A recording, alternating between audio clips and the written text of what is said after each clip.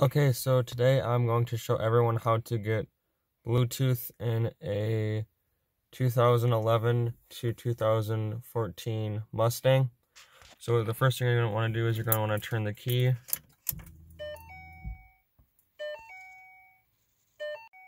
I just love that.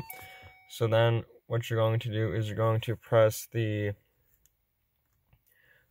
voice button.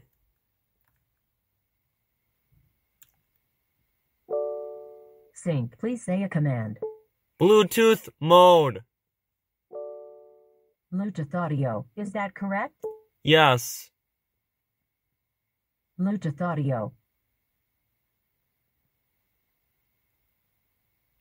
So as you can see now, it's doing the Bluetooth, so now it can connect to your phone and everything. So I just wanted to show everyone how to do that because it took me a while to find out.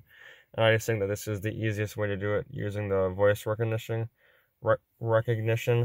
And then if you want to get out of this, you can just press Sirius, aux, CD, or AM, FM.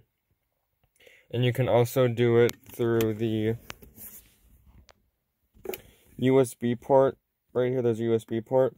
Or if you want to use a cord, you can just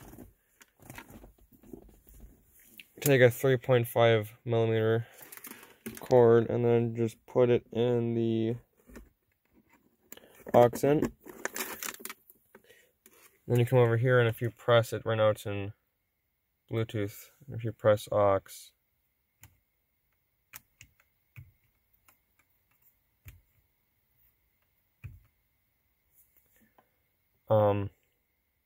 it's set to my phone right now, but you can change it to aux if you want. So yeah, thanks everyone for watching, and I can't wait to see you in the next video.